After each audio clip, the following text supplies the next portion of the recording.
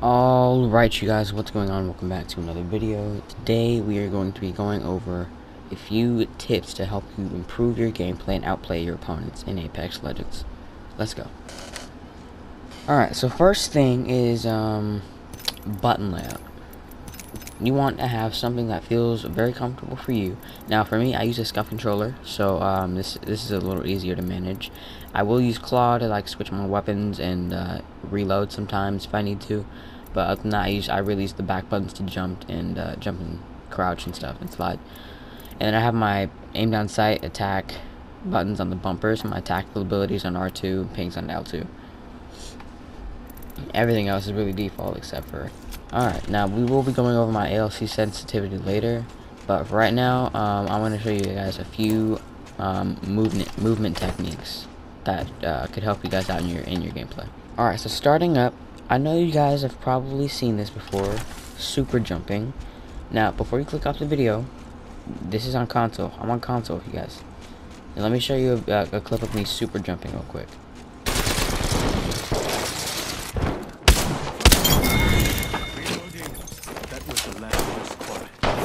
Survive alone.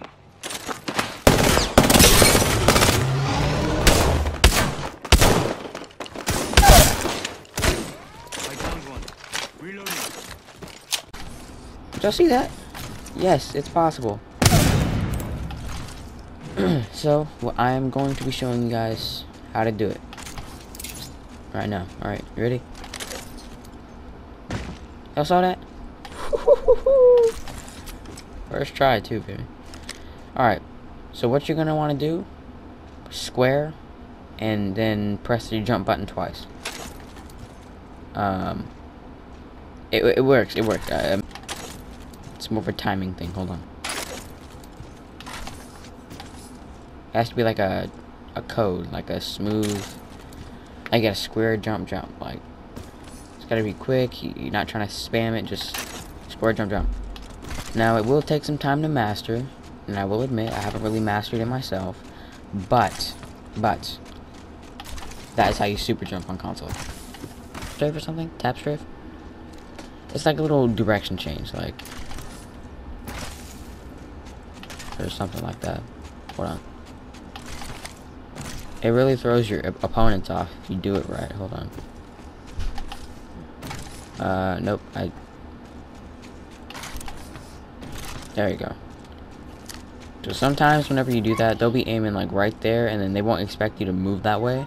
Now their aim assist will get carried into you a little bit, but it'll be very slightly. I'm not trying to brag or anything. I'm just pointing out that whenever the PC aim assist option came in Season 9 collection event, I turned that on and I didn't stop using it for a while. Now it did take me like 3 weeks to get used to, but after that I started frying. I think I got a 15 kill game and broke my kill record with PC aim assist.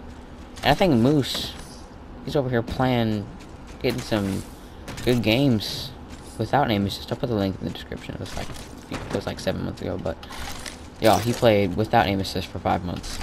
I cannot imagine the struggle, the frustration. But anyway, back to the video. So all you're really gonna be doing is, it's like a little tap strafe, and you don't gotta do all this with your camera. Just change direction. Your enemy won't expect it. I'm gonna try to get a little clip right here.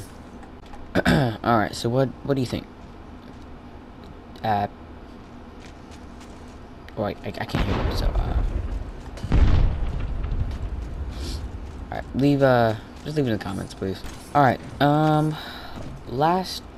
don't think this last tip, but another tip we're gonna go over is good crosshair placement.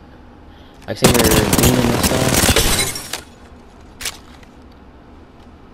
Alright, hold on. I don't think you guys can hear me over the sound effects, so we're just gonna turn this bad boy down. Alright. So another tip we can go over is good crosshair placement. Say you shoot that guy and immediately switch over to this guy. It's something like you can see a lot of pros in like probably tournaments or pubs whenever they're messing around, or even ranked. They have really good crosshair placement, and I think it's something that you guys can practice. But of course, it'll be hard to do if you don't know, or you don't feel like comfortable with your Apex settings, your sensitivity. Sorry. If that doesn't feel comfortable, then you won't be able to do this, or at least it'll be harder and take longer. It'll take longer to get used to. So, all right. So here are my ALC settings. And yes, I've been okay. So dead zone's at 5%, outer threshold at 2%, response curves at 3, per optic settings are off, yaw speed's at 340, pitch speed's 250, everything else is 0.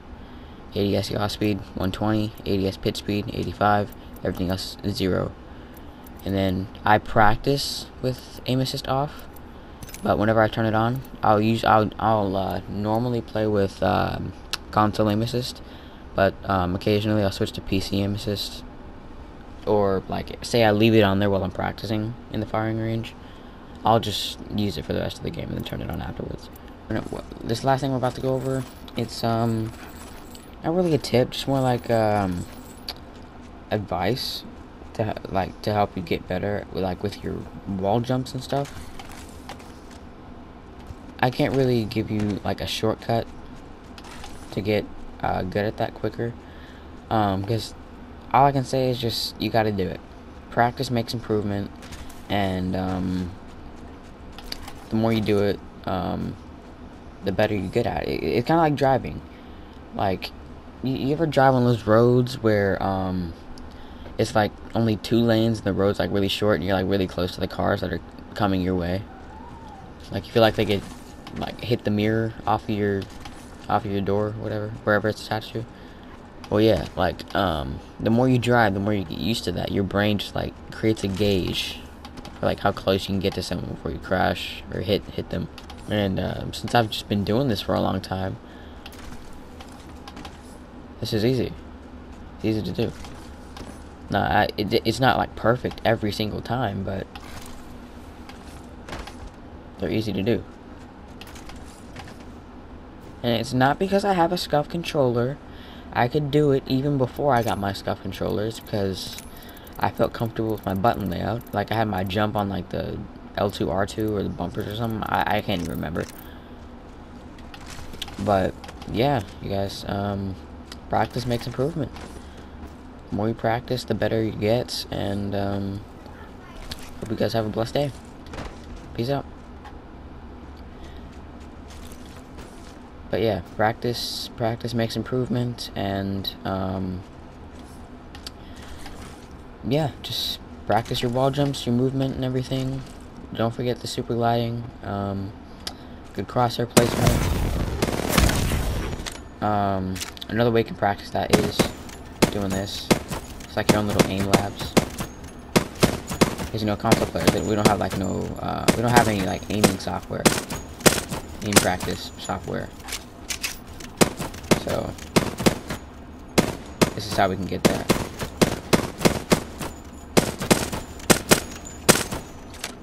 Of course, I do need to practice too, but yeah. Alright, but with that being said, I hope you guys have a blessed day, and I'll see you in the next one. Peace out.